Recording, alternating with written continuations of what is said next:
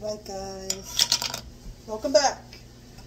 Alright, I don't know if I told you, but I needed to make some jelly in Jesus' name, and I made some blueberry jelly.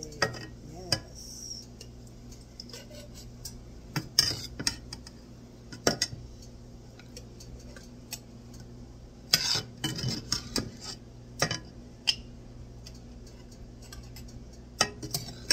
I have to let this sit out for about an hour in Jesus' name, and then I can close it, but it's got to sit out for like an hour.